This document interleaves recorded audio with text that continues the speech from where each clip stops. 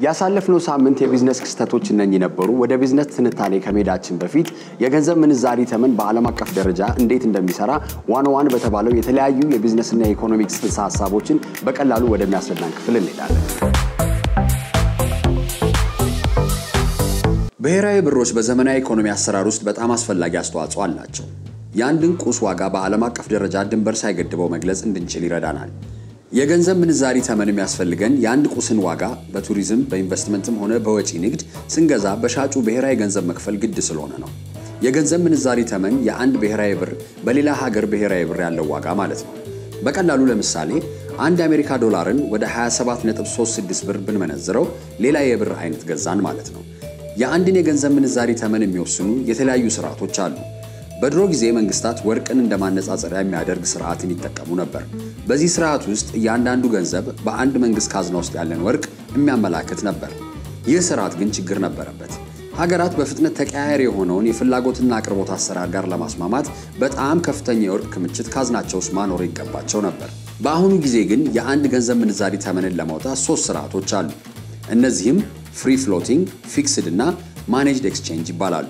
የፍሪ ፍሎቲንግ ስርዓት የሚመራው በውጭ ምንዛሪ ገበያ ውስጥ ለአንድ ገንዘብ ከሌላ ገንዘቦች አንፃር ባለው የፍላጎትና የአቅርቦት ሚዛን ነው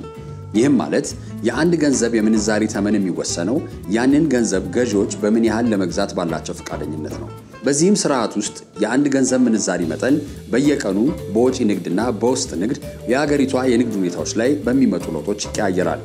የወለድ መጠንና የፖለቲካ ሁኔታ እንደሌሎች ተጽዕኖ ፈጣሪ ምክንያቶችም ይጠቀሳሉ ለምሳሌ የቻይና ዩዋን ያለው ፍላጎት ከፍ ያለ ከሆነ በአነስተኛ ዋጋ የአሜሪካን ዶላር መግዛት ይቻላል ማለት ነው አብዛኛውን ጊዜ ጠንካራ ኢኮኖሚ ያላቸው ሀገራት ይህንን የገንዘብ ምንዛሪ ተመን ስርዓት ይጠቀማሉ ለምሳሌ ታላቋ ብሪታንያ አሜሪካና ካናዳን ይህንን ስርዓት ነው የሚጠቀሙት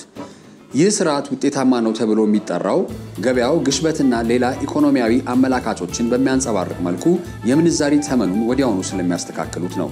ሆኖም ግን የፍሎቲንግ ስርዓት ፍጹም አይደለም ለምሳሌ አንድ ሀገር አለመረጋጋት ቢያጋጥማት ወደፊት አስተማማኝ ሁኔታ አይታይም በማለት ወደዛ ሀገር የሚመጣን ኢንቨስትመንትን ያስቀራል ኢንቨስተሮች ባልተረጋጋ የገንዘብ ምንዛሪ ተመንና ከፍተኛ የሆነ ግሽበት ይጎዳሉ ማለት ነው ሌላኛው አማራጭ ፊክስድ የገንዘብ ምንዛሪ ተመን ስርዓት ነው ይህ ስርዓት ደግሞ መንግስት የውጭ ምንዛሪ ተመኑን የሚወስንበት ነው የሀገሪቷ ገንዘብ ከሌላ ሀገር ገንዘብ አብዛኛውን ጊዜ ከአሜሪካን ዶላር ጋር ተያይዞ የሚነጻጸር ሆኖ ቀን በቀን አይቀያየርም አንድ መንግስት የገንዘብ ምንዛሪው ተመን ጥሩ ደረጃ ላይ እንዲሆን መስራት ይጠበቅበታል ብሔራዊ ባንኮችም የፍላጎትና አቅርቦት መቀያየር እንዲቋቋም ከፍተኛ የሆነ የውጭ ምንዛሪ በካዝናቸው ማስቀመጥ አለባቸው የገንዘብ ምንዛሪ ተመኑ በውጭ ምንዛሪ ፍላጎት መጨመር ከፍ ያለ እንደሆነ መንግስት ተመጣጣኝ የሆነ የውጭ ምንዛሪ ወደ ገበያ ውስጥ ማስገባት ይኖርበታል ደካማና ያልተረጋጋ ኢኮኖሚ ያላቸው ሀገራት አብዛኛውን ጊዜ ይህን ገንዘብ ምንዛሪ ተመን ይጠቀማሉ ታዳጊ ሀገራት ይህን ስርዓት በመጠቀም የዋጋ ግሽበትን በመቆጣጠር የሀገር ውስጥ ምርታቸውን ርካሽ አድርገው ከውጭ የሚገቡ ምርቶችን ማስወደድ ይችላሉ